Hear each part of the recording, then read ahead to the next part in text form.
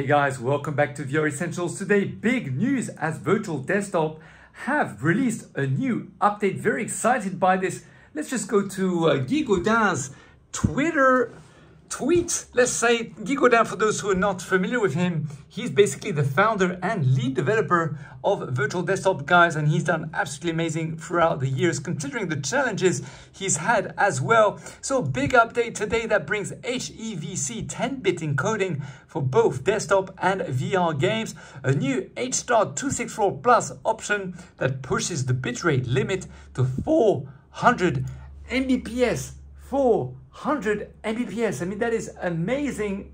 It should bring very, very decent quality when you're doing your streaming from your PC to your VR headset. And also a new pass-through, he says, environment on Quest and a local dimming option on Quest Pro. So for those who are not familiar with what Virtual Desktop is, it basically enables you to do two things. First of all, you can stream your VR experiences directly from your PC, which is something like this, your PC VR machine, directly into your headset using, for example, a standalone device like the Pico 4, okay, or the Meta Quest 2, of course, without the need of any cables of any kind. So, you just basically go straight into it. Now, for example, for the Pico 4, the advantage of using Virtual Desktop is, for me, the virtual assistant software from Pico blocks a lot of my software from working. So unfortunately, I can't use the virtual assistant software. So Virtual Desktop helps me to be able to stream all my favorite PC VR experiences directly, natively inside of my standalone VR headset, which is the Pico 4. Now there's also an option for the actual PC wired version as well to do that. Now, secondly, what you can also do is play any PC games or anything, even using your PC. You can do that within a virtual reality environment, with being, let's say, in a virtual office or in a virtual bedroom or cinema of any kind that they basically modeled for us to be able to put ourselves in. And then you'll see like a screen in front of you, a virtual screen with your PC images. Anything from your PC will be basically casted into that virtual environment. Let me just show you what I mean for those who are not familiar. So this is one of the virtual environments provided by Virtual Desktop. As you can see, we're going through the lens here, the camera placed on the actual lens of the Pico 4, and it really does look very stunning.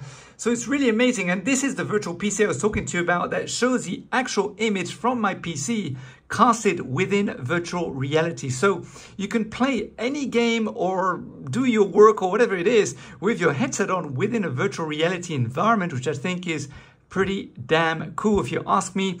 And also, of course, as I mentioned, play your actual VR games in VR on your standalone VR device without any cables of any kind by casting directly on from your computer inside of your standalone VR headset. Now, we did some other videos on the channel, and you do need to check these out if you're planning to get Virtual Desktop. And by the way, one of the reasons why I use Virtual Desktop and not the native Pico 4 virtual assistant software is because when I install the software in my machine, it blocks other software, for example, my editing software and also my HP Reverb G2 software and some other software from actually working. So I decided to get rid of it and to use Virtual Desktop as my primary software for casting any games from my PC VR inside of my Pico 4.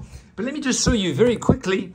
So if you go to, there are two videos you should definitely go and watch. The first one would be this one here, which basically says Pico 4 Ultimate No Man's Sky Graphics Guide. Now, I actually put the XT8 by Asus and also the other headset, which is this one here, the GT-AX 11000 Pro router, I actually put them side by side using Virtual Desktop. So if you go to this video, you'll see inside of the description, if I just pause it very quickly and go to show more, you'll see the timestamps here, and it will actually tell you all the various different experiments I did with both these routers using Virtual Desktop in terms of trying to get the best optimum graphics using the different bitrate settings with the different routers to show you what kind of issues I had and how I was able to go past those challenges and find the actual solutions. Like for example, with virtual desktop, when I'm away from the router, about 10 meters away with a closed door and the wall in between, I still get some latency. But when I'm near the router, it's absolutely amazing. The graphics are basically the same as when I have a wire hooked up to my machine, almost the same. It's pretty amazing.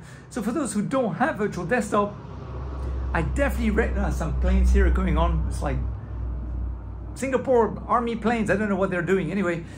So if you don't have virtual desktop and you're looking for a solution to help you to cast, if your virtual assistant is causing you some issues in your computer, or your Oculus software is causing you some issues perhaps as well, then virtual desktop is definitely a great alternative.